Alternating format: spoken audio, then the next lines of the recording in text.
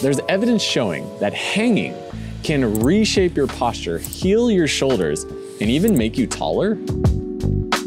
Dr. John M. Kirsch reports prescribing hanging to his patients who were recommended for shoulder surgery. 90% ended up not needing surgery just from hanging. So there's no question that it's healthy.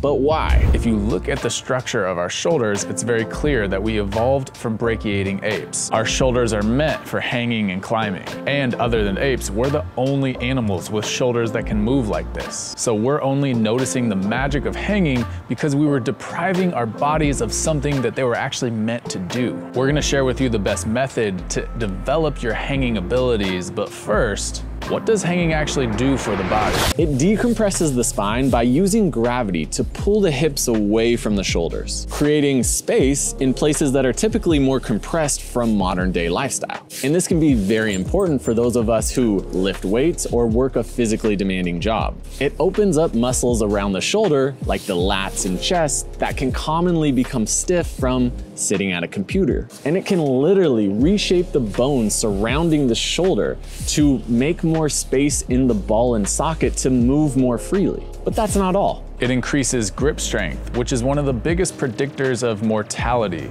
meaning the stronger your hands, the less likely you are to die. And if done correctly, it can actually make your shoulders and core more strong and resilient, translating to more strength and athleticism throughout the whole body. With this many benefits, there's really no excuse not to. Let's try it out. First, let's take a look at some of the key points to get the most out of the basic hang. Shoulders relaxed and up towards the ears. The ribs are pulled down, achieved by keeping slight tension in the core muscles. Head sits right above the ribs. Hands shoulder width apart is optimal, but you can play with this. Steady breathing. Try to expand the rib cage. Passive hanging is about letting gravity do the stretching for you. Your grip is probably the first thing that's gonna give out, but don't worry. The grip gets stronger quickly, and using chalk can help create more friction. Take it slow. You won't heal your shoulder or stiffness in one session. Play the long game. And be cautious. It should feel like a nice stretch. Feeling pain or pinching is not what we're looking for. In that case, consult a medical professional before proceeding. The best place to start is by strengthening your grip and shoulders enough to hang for 60 seconds. Our method is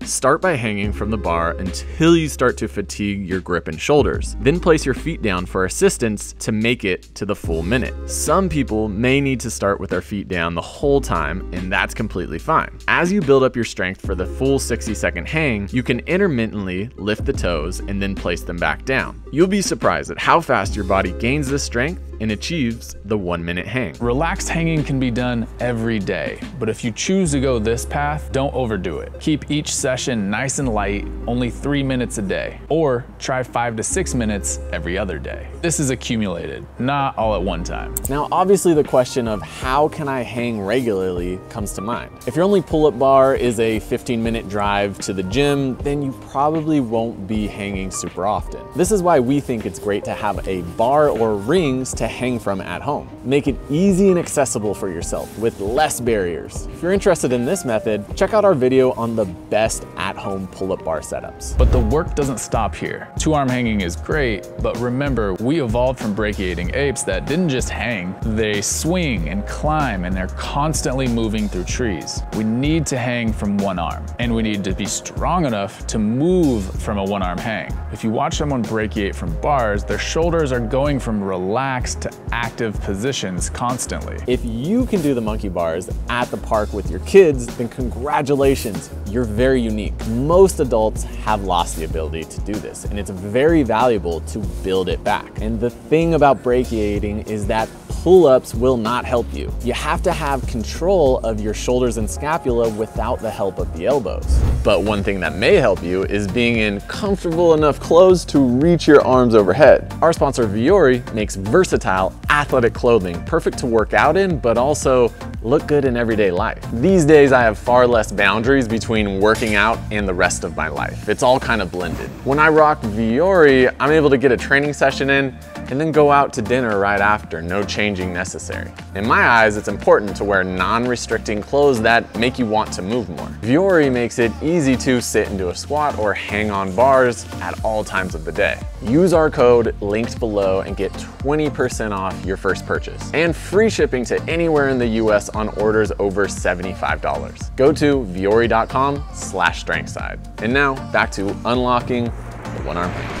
So we need to gain more control of our shoulder. We start with a 2-arm active hang. In a relaxed hang, actively pull the shoulders down, away from the ears. Resist bending at the elbows. Feel the shoulder and shoulder blade move downward while your chest moves upward. Keep your ribs pulled down and resist overarching the spine here. Start by holding this active position for 10 seconds. To progress, you can start to do reps, moving from passive into active and back. We can combine our active hanging with a 1-arm relaxed hang. If you can do a 2-arm hang for 60 seconds, you should be able to do at least 10 seconds on 1 arm. But your first time exploring, keep your feet on the ground. It's a lot more demanding on your grip and shoulder. Training the combination of these two sets us up to progress towards our monkey bar style of hanging. The 1-arm active hang is much harder because you're asking one shoulder to depress and pull your whole body weight upwards. It can take some time to get here, don't rush. And once again, the transition should be through keeping the feet on the ground. Once you feel comfortable hanging on 1 arm and pulling the shoulder down actively, you're prepared to explore. Now, most parks don't have great monkey bar setups for adults. And if you do have one, then go have fun. But one way we can get the same benefits is 1-arm alternate hanging. Start in a 2-arm hang and let go with 1 hand. Allow the shoulder to relax so that the resting shoulder is far below